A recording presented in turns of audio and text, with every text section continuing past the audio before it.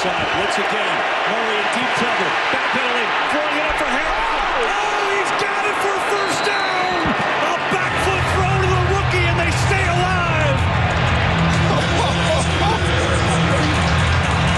Wow. Now, back to Steiny and Guru on 95.7 The Game. Yeah, that was a big one. Man. 4th and 5. That was Kyler game. Murray off his back foot. Hits Marvin Harrison Jr. Wasn't the worst coverage. Kept the drive alive. And Arizona goes down and gets a field goal, wins the game. Man.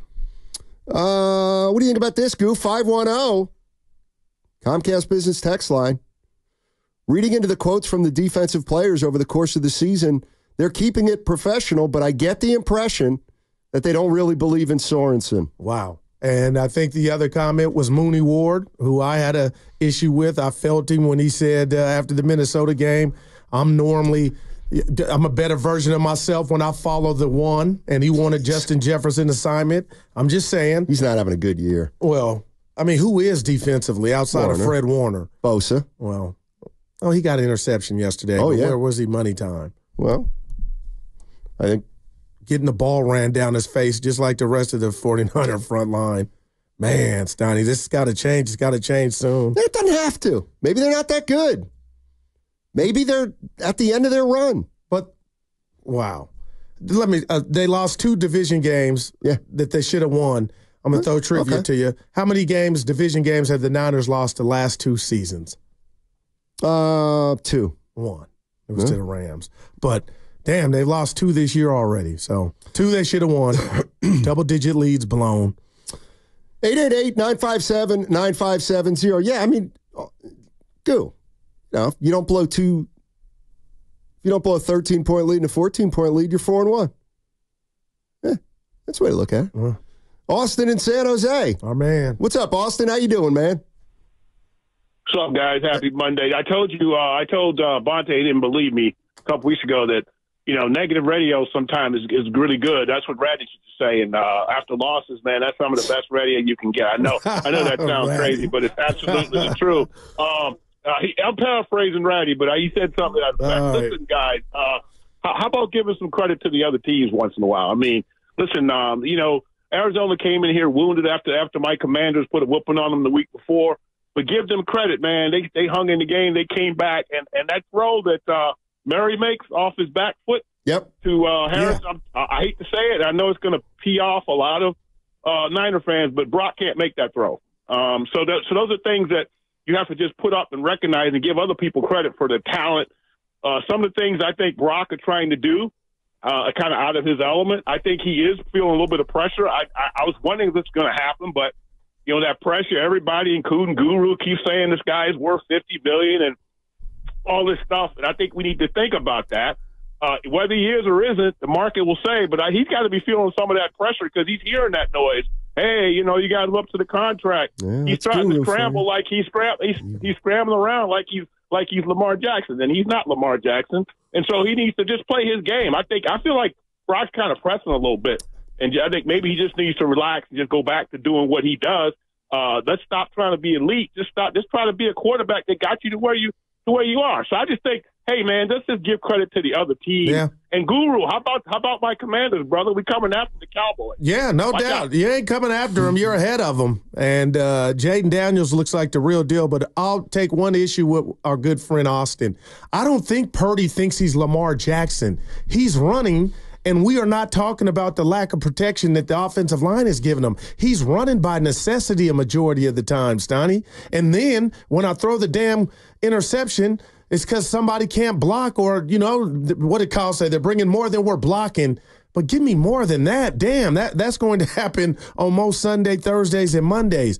But I do not look at Brock Purdy and say he's trying to be Lamar. Austin, he's running – again, by necessity. But the one thing that is not Brock Purdy's fault, Steiny, and I'll say this because I'm not up here caping for him. He was off yesterday. He was to me, and they still had a chance to win the game. He doesn't control Jordan Mason and his carries.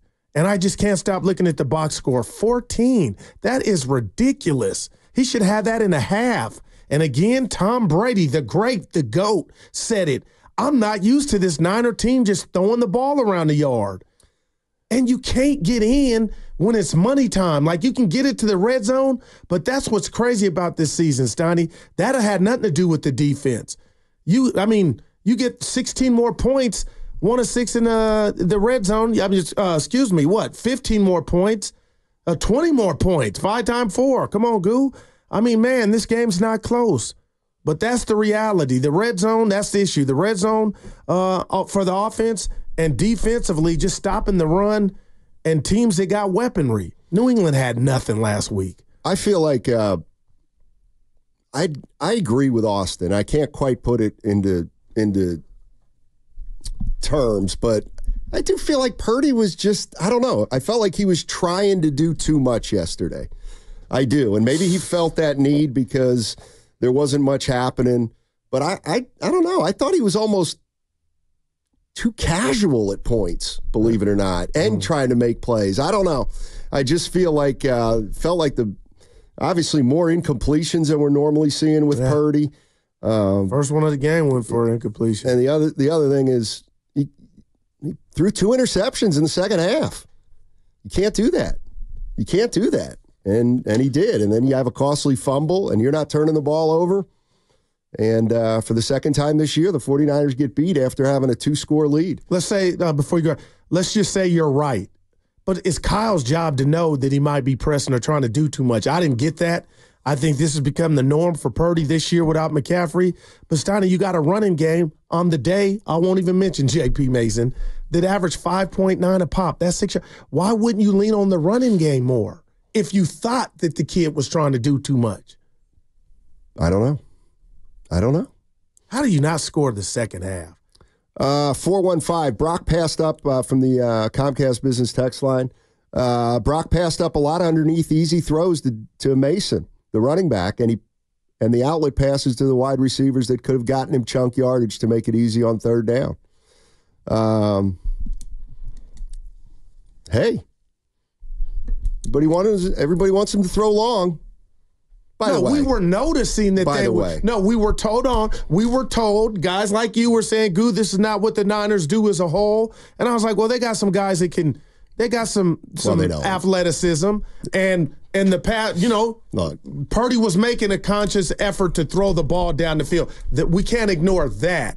But now if you're saying they're doing it too much I don't know, man. I just know they did not score in the second half yesterday. Like, Steiny, that's unacceptable. And nobody asked Kyle about it. Not one reporter said, what's up with your offense? You got guys on the game, the initials DJ, that are calling you a genius. And you got a red zone problem. Not a Pasoy problem. You got a red zone problem. Look. Too much talent. Who? The offense, without McCaffrey, to be 9 of 22 and 30th in red zone efficiency, Steiny. That's real. I don't know why. That's not good. This is how you get beat.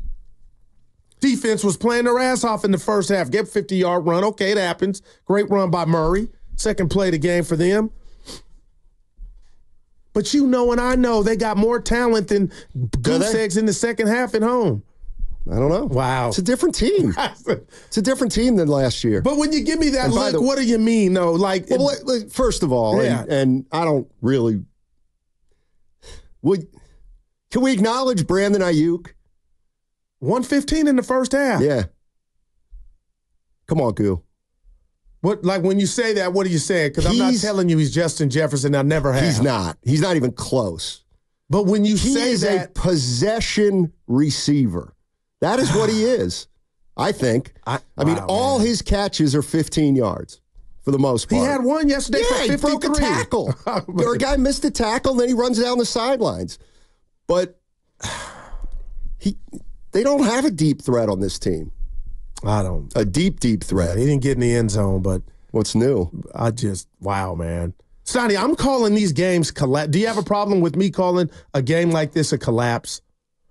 You're up 13, and then you don't score?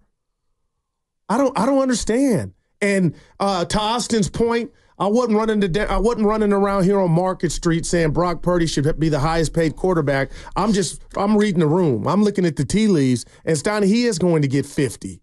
And I can call him out when it's time to be. Yesterday was not his finest hour by any stretch. 2 picks, and then you got the game in your hands. You hit Kittle that first 15 yards. I'm like, oh boy, they're about to put. But then I was like, they don't have a kicker. Now you need a kicker, and you're going to throw something at me, and I don't care. I'll catch it. I wonder if some people or diehard Niner fans didn't like his answer about not knowing who the kickers were. No, like that like Belichick would know the name of the kickers, or maybe he didn't want to share them. I'm just like, it just you don't know, and maybe you really don't know, but you don't know. Maybe it's That's not a big deal, man. Maybe he doesn't want to share it. Huh? Say that. Okay, maybe he doesn't know who. Who cares? Jan Smith, Jimmy Fox, because the Brad foot of whoever Havens. you pick are going to go along. I'm just, Steiny, be on top of everything I thought he was. I'm not, man. They're leaving a lot of meat on that field. Maybe they're not. 30th in red zone efficiency with this weaponry? Well, stop talking about the weaponry if it's not doing anything. What if it's the maestro? Okay, well then blame it on him. Blame it on Shanahan. Purdy wasn't very good yesterday. And I'll give you that. He wasn't. Jennings only caught 1 ball.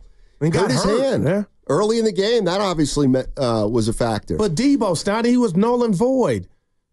I'm not saying Debo's a bum or he didn't play. I like, what are you bringing to the table? Well, I mean, 1 reception for 11 yards, 3 targets. Again. And everything's in traffic Again, to him. I thought they had weaponry. Do they have weaponry or do they not have weaponry? I don't think they're using it right. Defensively, they got Warner and Bosa. Let's go to Nagy in Los Gatos. Hey. Nagy in Los Gatos. Hold on one sec, though. You're listening to 95.7 The Game, KGMZ FM at HD1 San Francisco. Always live on the free Odyssey app. Twitch and YouTube powered by First NorCal Credit Union. What's up, Nagy? It's okay. Good morning, gentlemen. Hey. I want to talk about hi. I want to talk about so-called our genius coach at the 49ers. I don't get it. He is not a good coach. He is at best a good offensive coordinator, maybe. He does not know how to manage games. Historically, he's been losing double-digit leads in the fourth quarter in the critical games. Few Super Bowls. It's on him. 4th and 23, for God's sake. If you don't trust your punter to kick the field goal, punt it. Put him deep. I don't get it why the media and you guys think that he is great. We have Belichick that has no job. I would, with no blink of an eye, fire Shanahan and get Belichick or anybody else. He is not a good coach. But how do you explain all the winning the last 5 years? And you're right. I called him out for bad coaching in certain situations, but we can't ignore the rat on the table, which is the Niners have been in 2 Super Bowls and 4 straight NFC championship games. You got to give him some credit, man. I give him credit. Give him credit. He's not a great coach. Right. What is his overall percentage as a coach? Barely 500. Is that a great coach? Is that a genius? I mean, people would say those first 2 years probably obviously didn't help, but 925, the secret is out on the Niners. If you out-physical them in the trenches, you stand a puncher's chance. We saw yesterday against the Cardinals and before against the Rams. You know what? It's easy to say that when you don't got your big brother with you, and your big brother is Christian McCaffrey. And you know what? It just set in on me, Steiny, at 11:02 a.m. on a Monday morning. Yeah, no victory Monday. At the end of the day, we all said this was a nothing burger for McCaffrey. The Niners will be fine offensively. And you know what we're starting to see? Maybe it's just they're not. When you miss a great back or a talent like Christian McCaffrey, there's consequences.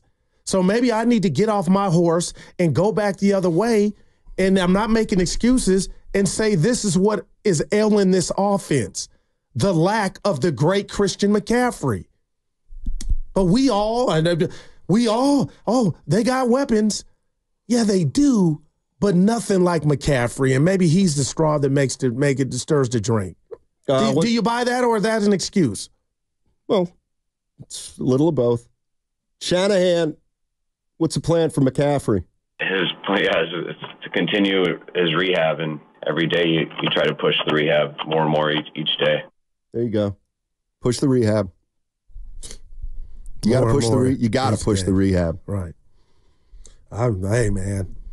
I don't like any of it. I'm Troy Aikman right now, man. How can you?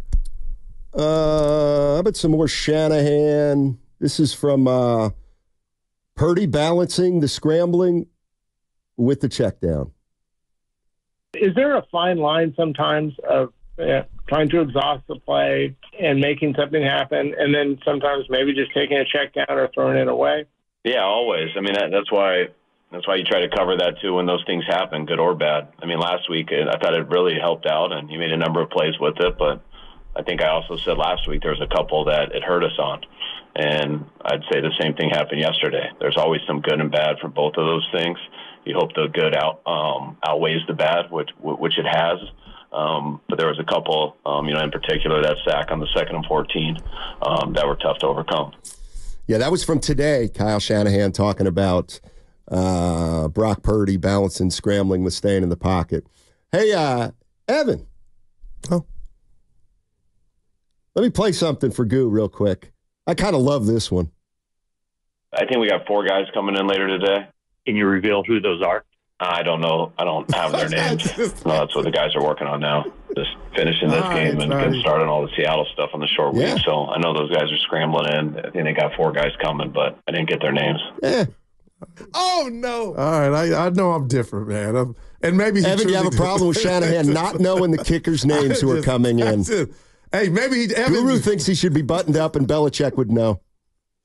He truly did know. Belichick didn't know the name of his kicker who was actually kicking for him. Hey, I'm different, man. Let's go to Joe in San Jose. Hey, Joe, what's going on, buddy? How you doing? Hey, thanks for taking my call. Sure. Woody, I just want to ask you guys a few questions. Okay.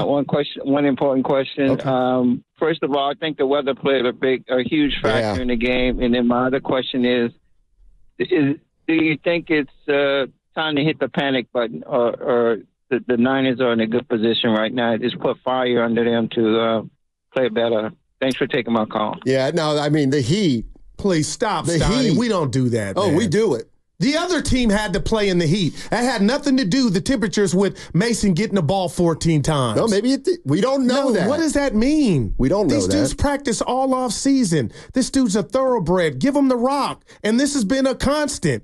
Why are you not feeding the beast?